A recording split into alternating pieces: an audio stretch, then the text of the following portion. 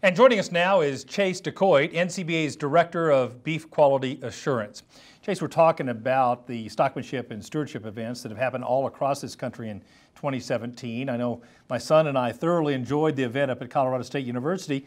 What kind of reaction have you gotten from other participants? You know, Kevin, that's great to hear. We've heard similar reactions to you and your sons all across the country. Folks are excited about these learning opportunities. They're excited to engage with our stockmanship clinicians across the country in a format that they haven't had before. You know, these are multi-day events, two-day events that folks can come, learn about stockmanship, but also about other parts of our industry that can help impact their operation and provide them with real benefit. Yeah, some absolutely practical guidance for all of us to improve our own operations. So 2017, you had a series of these events. What can we expect in 2018? Yeah, in 2018, a little bit more of the same, but we plan on learning from 2017, enhancing these events, making them even more beneficial to our producers across the country. So we're going to see things in new regions. We're going to have events, possibly 6 events in 2018, and we're also going to be able to focus on some of our dairy audience. You know, they have a huge impact on the beef industry, and we're going to reach some of them with events across the country. NCBA is also leading the charge in talking about cattle transportation. And why is this such an important issue, Chase?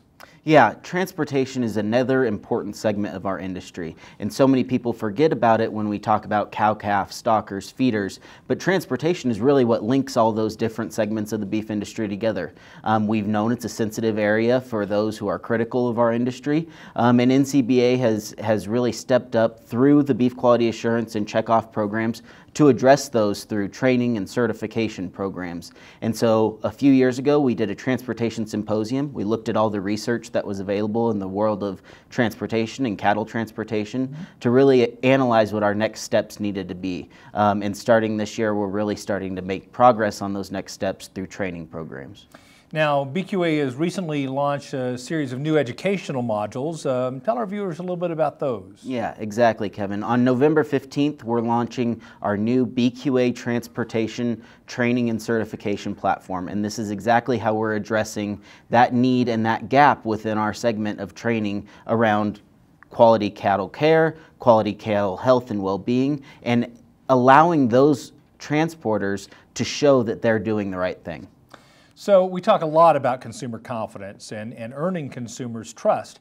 How can these modules and these educational activities help us improve the consumer's trust for our product? Yeah, this is just another proactive way that we can positively share beef story all the way from pasture to plate. We're filling in those gaps with training and certification programs, just like the Beef Quality Assurance Program, but for those steps that we haven't had it before. Transportation, like I said earlier, links all of those segments of our industry together, and now they'll have a positive story to tell. Well, you all are doing a great job on this, and I hope lots more people will take advantage of these educational opportunities in 2018. Certainly, Kevin, we look forward to it too.